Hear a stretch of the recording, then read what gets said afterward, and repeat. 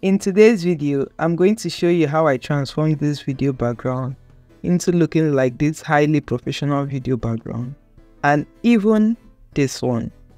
To do that, I gathered screenshots of video backgrounds I love from the popular YouTubers I watch, and I came over to ChatGPT and told ChatGPT, I'm going to give you an image now and I want you to describe the background only of that image with a detailed prompt that I can use to generate a replica of that.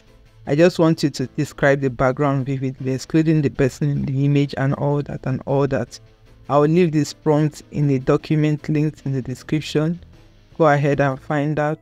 And ChatGPT came back and said I should share the image, which I then clicked on this paperclip icon here and click on upload from PC, which I uploaded, and I hit enter.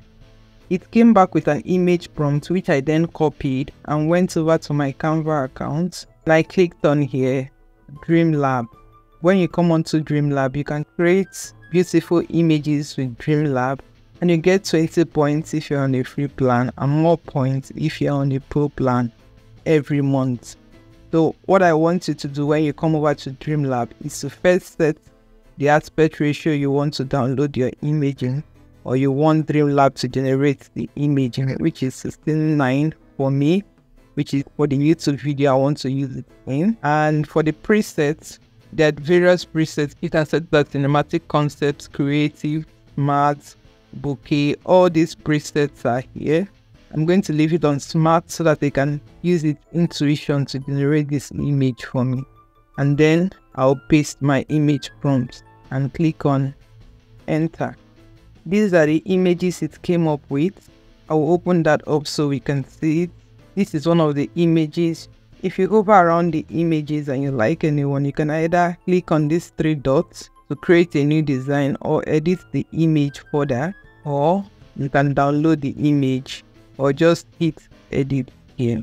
I will download the 4 of them. So I did the same for the 3 other images, and this is what I came up with for one, and this is the other one, and this is the other one, and this is another one. Now I'm going to click on one to take me into the editor. It has opened it up as a new design, but I'm going to change the file size because it's not in the right file size I want to design with. So I'm going to click on this resize, and I'm going to choose a YouTube video. I have the option to copy the design and resize. So I'm just going to resize the design so I don't have duplicate of it. And I'll hit on resize. If you're using a Canva free account, you can just download your image and go to create a new design and open a new video doc type. Now that we have the right video file size, I'm going to import all my images in here.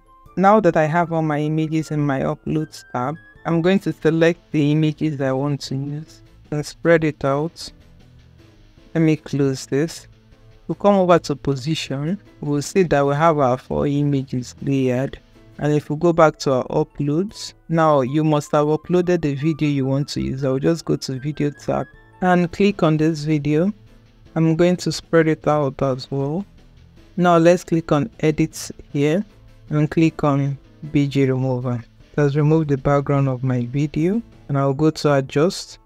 You can choose to adjust the settings of your videos from here.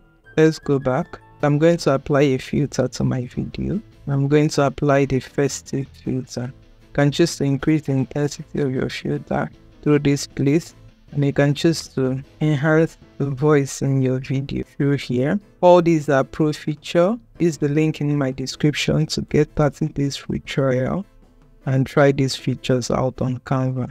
Now let's close this out and let's go back to position. I want to try out each of these background, which one would like best for our video. So I'm going to hit on play to test each of the 4 of them.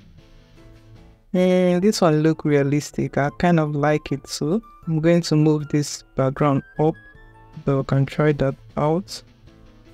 This one too looks also realistic, but I'm not sure about how real it looks because of the floor rug here. So I'm going to move this video background up.